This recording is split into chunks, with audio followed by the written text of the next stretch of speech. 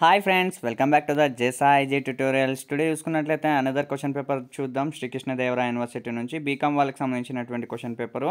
మనకి 5th సెమిస్టర్లో programming in C అనేసి బీకామ్ కంప్యూటర్స్ సబ్జెక్ట్స్ ఎవరైతే ఉంటారో వాళ్ళకి సంబంధించినటువంటి question paper friends.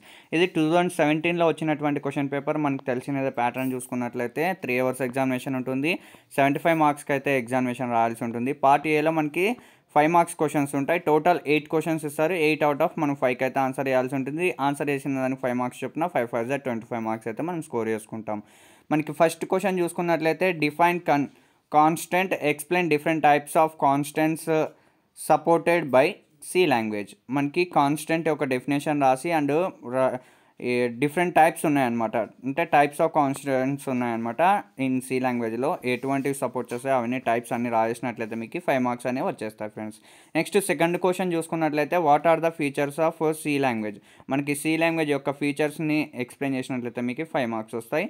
Next third question చూసుకున్నట్లయితే differences between break and continue statements. మనకి ఫర్ లూప్ కానీ వైల్ లూప్ కానీ అంటే రిపీటెడ్గా ఉన్నటువంటి అంటే రిపీటెడ్గా కోడ్ ఎగ్జిక్యూట్ కావాలన్నప్పుడు ఈ ఫర్ లూప్ కానీ అంటే లూపింగ్ స్టేట్మెంట్స్ ఏవైతే ఉంటాయో వాటిని యూటిలైజ్ చేస్తామన్నమాట. అండ్ ఇఫ్ స్టేట్మెంట్స్ అంటే కండిషనల్ కంట్రోల్ స్టేట్మెంట్స్ కూడా అంటే ఇఫ్, నెస్టెడ్ ఇఫ్ అవన్నీ ఉన్నాయి కదా మనకి, వాటన్నిటిని కూడా యూటిలైజ్ చేస్తాం. కాకపోతే ఆ లూప్స్ నుంచి బయటకు రావడానికి బ్రేక్ని యూటిలైజ్ చేస్తాం. కంటిన్యూ అనే వర్డ్ అనే స్టేట్మెంట్ ఎప్పుడు యూజ్ చేస్తాము అంటే కొన్ని స్టేట్మెంట్స్ ఎగ్జిక్యూట్ కాకోకున్నట్ల నెక్స్ట్ ఇటరేషన్కి వెళ్ళిపోవడానికి అంటే స్కిప్ చేయడానికి మనం కంటిన్యూని అయితే యూటిలైజ్ చేస్తాం. ఆ విధంగా అయితే ఈ రెండింటిని యూటిలైజ్ చేస్తాం. మనం బ్రేక్ కంటిన్యూ మధ్య డిఫరెన్సెస్ ఏంటి అనేది మీరు ఎక్స్ప్లెయిన్ చేసినట్లయితే ఒక ఎగ్జాంపుల్ కూడా ప్రోగ్రామ్ రాసినట్లయితే ఈజీగా అయితే వాళ్ళు 5 మార్క్స్ అనేవి ఇచ్చేస్తారు ఫ్రెండ్స్.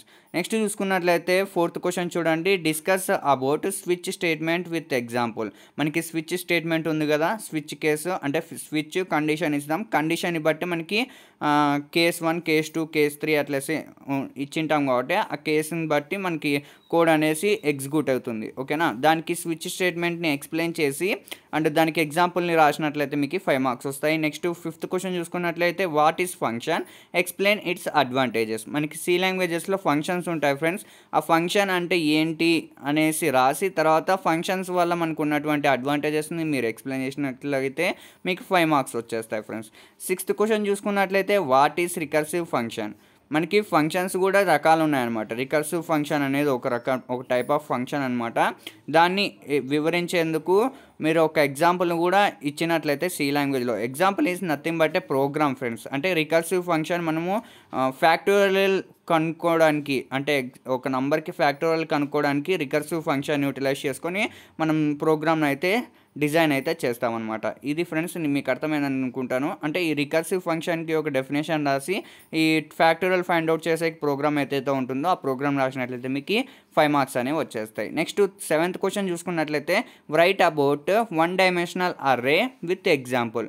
మనకి అర్రేస్ ఉన్నాయి కదా, 2 types of arrays, 1 dimensional, 2 dimensional and multi dimensional 3 types ఏమో ఉన్నాయి. దాంట్లో మనకి 1 dimensional అర్రే గురించి మీరు ఎగ్జాంపుల్తో ఎక్స్ప్లెయిన్ చేసినట్లయితే మీకు 5 మార్క్స్ వస్తాయి అన్నమాట. నెక్స్ట్ 8th క్వశ్చన్ చూసుకున్నట్లయితే how to declare a string in C language. అంటే మనకి సి లాంగ్వేజ్లో స్ట్రింగ్ని డిక్లేర్ చేయాలంటే ఏ విధంగా డిక్లేర్ చేస్తామో అనేసి మీరు రాసినట్లయితే మీకు 5 మార్క్స్ వస్తాయి. ఇవి ఫ్రెండ్స్ మనకి టోటల్ 10 క్వశ్చన్స్ ఇస్తున్నారు ఫ్రెండ్స్. నేను 8 క్వశ్చన్సే అన్నాను. మామూలుగా అయితే మనకి అకౌంట్స్, కాస్ట్ అకౌంటింగ్, ట్యాక్సేషన్ వాటన్నిటిలో 8 క్వశ్చన్స్ ఇచ్చారు కాబట్టి నేను 8 అన్నాను. కానీ మనకి ఇక్కడ 10 క్వశ్చన్స్ అయితే ఇచ్చారు. 10 అవుట్ ఆఫ్ మనం 5కి అయితే ఆన్సర్ చేయాల్సి ఉంటుంది. 9th క్వశ్చన్ చూసుకున్నట్లయితే what is null pointer in C programming.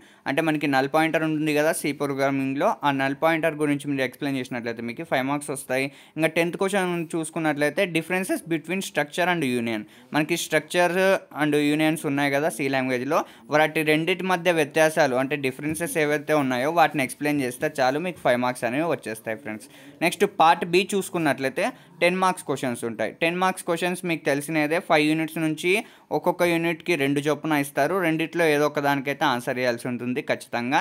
5 times 50 marks అయితే మీరు పార్ట్ బిలో స్కోర్ చేసుకోవచ్చు. ఇక్కడ చూసుకున్నట్లయితే యూనిట్ 1లో ఫస్ట్ క్వశ్చన్ చూడండి, define variable, right A short notes on variable. అంటే వేరియబుల్ని డెఫినేషన్ రాసి తర్వాత వేరియబుల్కి సంబంధించినటువంటి ఒక షార్ట్ నోట్ అయితే రాయాల్సి ఉంటుంది.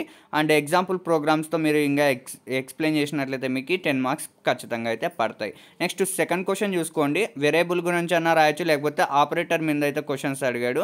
Define operator, explain different types of supported by see with example. ఓకేనా, మనకి ఆపరేటర్ అంటే ఏంటి అంటే మనకి 2 ఆపరెంట్స్ మధ్యలో పెట్టేదే ఆపరేటర్ అంటారు. ఓకేనా, operator is a symbol to perform A specific task అనమాట.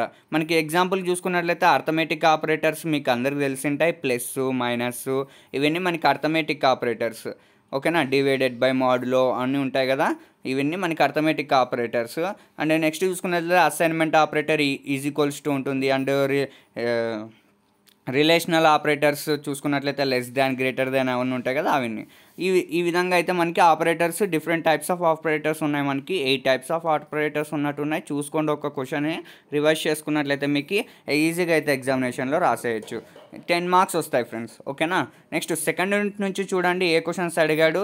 సెకండ్ యూనిట్లో ఫస్ట్ క్వశ్చన్ చూడండి, what is conditional structures, what are the types of if statements supported by C, explain with example. మనకి conditional స్ట్రక్చర్స్ని అంటే ఏంటి అనేది definition రాసి దాని తర్వాత మనకి ఇఫ్ స్టేట్మెంట్స్ ఉన్నాయి కదా, different types of if statements ఉన్నాయి కదా, సింపుల్ ఇఫ్ కానీ, నెస్టెడ్ ఇఫ్ కానీ, అండ్ ఇఫ్ ఎల్స్ లాడర్ అనేసి మనకి 4 different types of if statements అయితే ఉన్నాయి. కాబట్టి వాటిని రాసి వాటికి ఎగ్జాంపుల్స్ కూడా ప్రోగ్రామ్స్ రాసినట్లయితే మీకు 10 మార్క్స్ అయితే వస్తాయి ఫ్రెండ్స్. అదన్నా రాయొచ్చు, లేకపోతే నెక్స్ట్ ప్రోగ్రామ్ చూడండి, అంటే నెక్స్ట్ క్వశ్చన్ చూడండి సెకండ్ యూనిట్లో, right A C program to calculate some of natural numbers.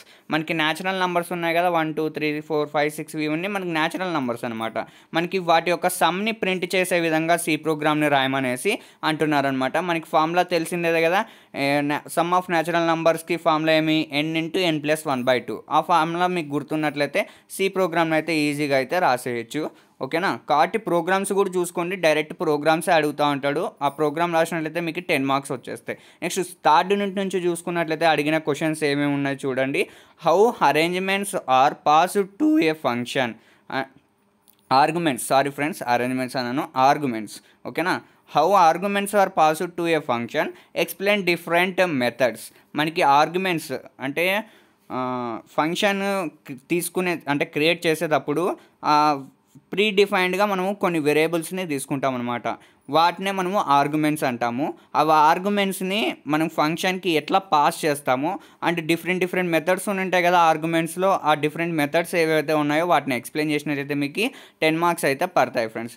ఖచ్చితంగా ఫ్రెండ్స్ మీరు ఒకటి గుర్తుపెట్టుకోండి, 10 మార్క్స్ క్వశ్చన్స్ అడుగుతున్నారు అంటే ఆ క్వశ్చన్కి రిలేటెడ్గా ఉన్నటువంటి ప్రోగ్రామ్ ఖచ్చితంగా ఒకటన్నా రాయాలన్నమాట. రాసినట్లయితేనే మీకు 10 మార్క్స్ పడతాయి, లేకుంటే లేదు. ఎంత థియరీ పార్ట్ రాసినా కూడా మీకు అవుట్ ఆఫ్లో అయితే వేయరు, అండ్ మీకు మార్క్స్ కూడా ఎక్కువ వేయరు అనమాట. ఓకేనా, నెక్స్ట్ క్వశ్చన్ చూడండి third యూనిట్లోనే, right A C program for finding the standard deviation for a given set of numbers where are SD is equals to some formula అయితే మనకి మెన్షన్ చేశారు. ఓకేనా, ఫార్ములాని వాళ్ళే ఇచ్చేసారు, మనం సి ప్రోగ్రామ్ అయితే రాయాల్సి ఉంటుంది స్టాండర్డ్ డీవియేషన్ని ఫైండ్ అవుట్ చేయడానికి. ఓకేనా, మనకి ఫోర్త్ యూనిట్ నుంచి చూసుకున్నట్లయితే ఫస్ట్ క్వశ్చన్ చూడండి, define array, explain different types of arrays. ఇది చాలా ఇంపార్టెంట్ ఫ్రెండ్స్. ఓకేనా, అర్రేస్ మీద క్వశ్చన్ ఒక్కొక్కసారి అడుగుతూనే ఉంటాడు 10 మార్క్స్కి. కాబట్టి ఖచ్చితంగా అర్రే క్వశ్చన్ అయితే స్కిప్ అయితే చేయొద్దండి, బాగా ప్రిపేర్ అవ్వండి అందరూ. డిఫైన్ అర్రే అంటే ఏంటి, and different types of arrays ఇందాక పైన 5 మార్క్స్లో డిస్కషన్ చేసాం కదా, 1 dimensional array, 2 dimensional array and multi dimensional array. ఈ డిఫరెంట్ టైప్స్ ఆఫ్ అర్రేస్ని మీరు ఎక్స్ప్లెయిన్ చేసి ఒక ప్రోగ్రామ్ని కూడా రాసినట్లయితే వాటికి ఎగ్జాంపుల్గా మీకు 10 మార్క్స్ అయితే పడిపోతాయి. నెక్స్ట్ బి క్వశ్చన్ చూడండి, define string, explain operations of strings. మనకి స్ట్రింగ్ ఒక డెఫినేషన్ని రాసి మనకి సి లాంగ్వేజ్లో డిఫరెంట్ ఆపరేషన్స్ ఉన్నాయి స్ట్రింగ్స్ మీద పర్ఫామ్ చేసేవి. ఓకేనా, example like 2 lower case, 2 upper case, అంటే అప్పర్ కేస్కి స్ట్రెయిన్ చేయడం, లోయర్ కేస్కి స్ట్రెయిన్ చేయడం, ఇట్లా ఏమన్నా ఉన్నాయి కదా మనకి ఆ స్ట్రింగ్ మీద ఆపరేషన్స్. వాటన్నిటిని కూడా ఎక్స్ప్లెయిన్ చేసినట్లయితే మీకు 10 మార్క్స్ అనేవి పడిపోతాయి. నెక్స్ట్ 5th యూనిట్ నుంచి చూసుకున్నట్లయితే ఫైనల్ యూనిట్ నుంచి మనకి పాయింటర్స్ మీద ఒక క్వశ్చన్ అడిగాడు. ఇక్కడ చూసుకున్నట్లయితే ఫస్ట్ క్వశ్చన్ చూడండి. What is pointer, how to declare a pointer variable with example. ఓకేనా, మనకి పాయింటర్ అంటే ఏంటి అనేది ఎక్స్ప్లెయిన్ చేసి దాని తర్వాత పాయింటర్ని ఏ విధంగా డిక్లేర్ చేస్తాం సి లాంగ్వేజ్లో అనేది ఒక ఎగ్జాంపుల్తో అయితే ఎక్స్ప్లెయిన్ చేసినట్లయితే మనకి 10 మార్క్స్ అనేవి పడతాయి ఫ్రెండ్స్.